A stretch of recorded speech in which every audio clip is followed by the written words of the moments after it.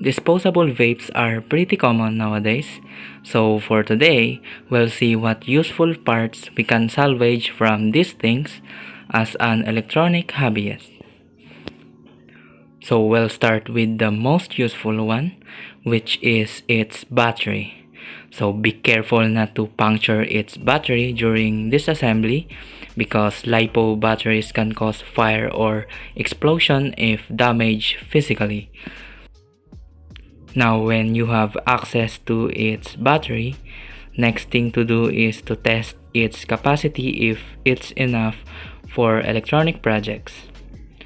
So you'll need a capacity tester for that, like this ZB2L3 module, which you can get for less than $2. And with a discharge current of 200 milliamps, I got 475 milliamp hour with this one, which is still acceptable because battery capacities decreases every charge and discharge cycle, while the other one got around 583 milliamps hour. So its capacity seems low, but it's actually pretty high for its size, making it suitable for small and compact electronic projects. Take note that connecting batteries in series or parallel with different capacity is not a good idea.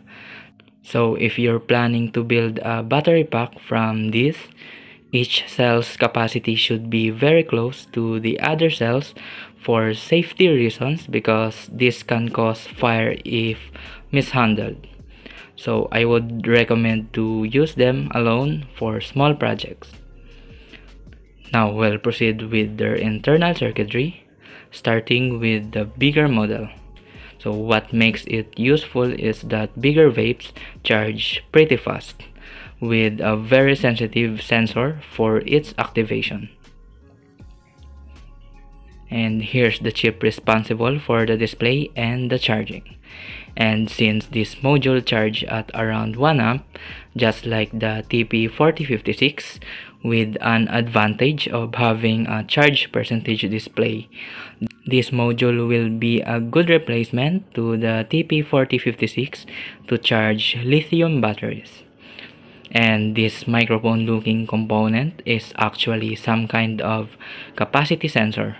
And there's a chip inside of it that outputs high signal to the mainboard if its sense pin changes capacitance. So the capacitance on the sense pin is affected by the movement of this diaphragm with a vacuum from the outside. So you can actually make this as a capacitive touch switch. And since the sensor outputs high for activation, pulling that pin high on the motherboard will activate the display and the output, but only for a limited amount of time. As for the smaller and cheaper model, everything is handled by this module, both the charging and the switching. And because of its very small size, it charges slower as well, probably around 200 to 300 milliamps, which makes it suitable for charging small capacity batteries. Now TP4056 charging current can be modified by its program resistor, but TP4056 will be too big for smaller projects. Now this module operates just like the previous sensor. You can actually add a wire to its sense pin to convert it into a touch switch. But there's still a time limit for its on state, probably to prevent the user from sucking the whole thing. Seems like vape manufacturers have some care for their customers. So that's pretty much all of it. I hope you enjoyed watching this nonsense, but if it did, give it a like and we'll do something else for the next one.